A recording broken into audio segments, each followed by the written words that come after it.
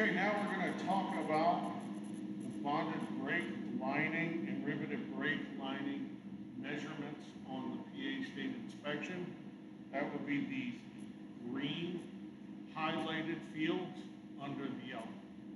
Okay, that's where we want to make those documentations right there.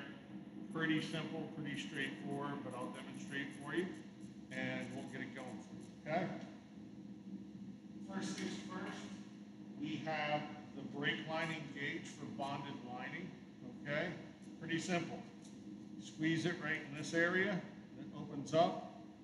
This pointer right here is the zeroing pointer, and I'll show you what that's for in a second. So what you want to do with this, take a brake pad,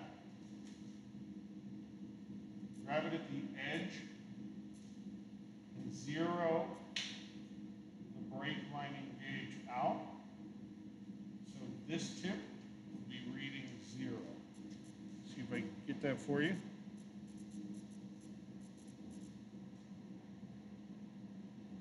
Okay, once we do that, we're going to open the gauge even more and clamp around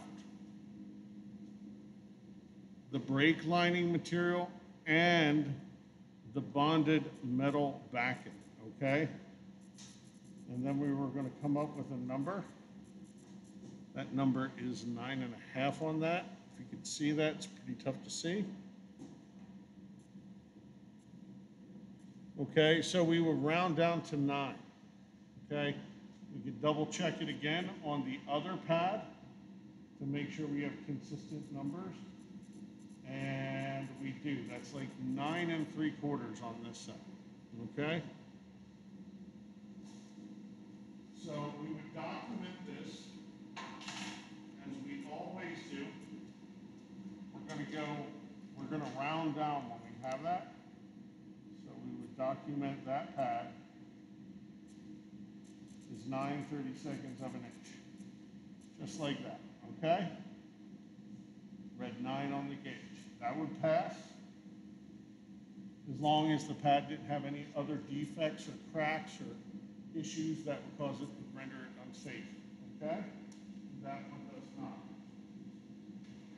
Just real quick, I would like to show you, it works the same on a bonded shoe.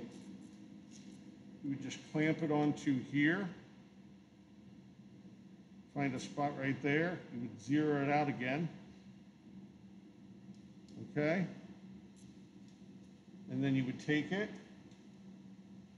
and clamp the tool onto the metal backing and the brake line and take your measurement. On this one, it's right at 5. One thing you want to do on shoes is definitely measure it more than once in different areas. That area right there is almost 6. Okay, almost 6, so it definitely changes. Okay, so that's what you would want to do. You would measure in the end.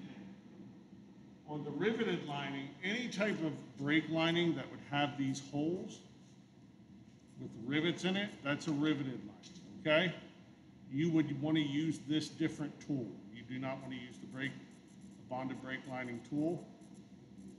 You want to use the riveted one. This is quite simple.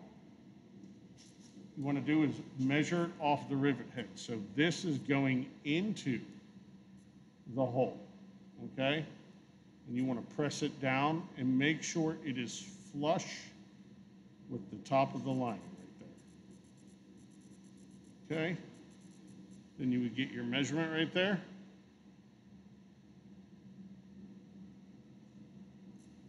And move on. Right now I'm seeing that would be right at 7 on that one. Again, you want to measure more than one riveted lining. So take a couple more measurements just to verify that. 7. 7. Okay. So that one's going to be 7/32 of an inch. So you would document it like this.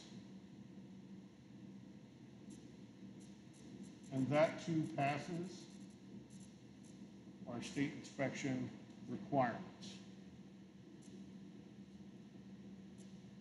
Okay, and that's how you fill out the bonded brake lining and riveted brake lining portion of the Pennsylvania State Safety Inspection form.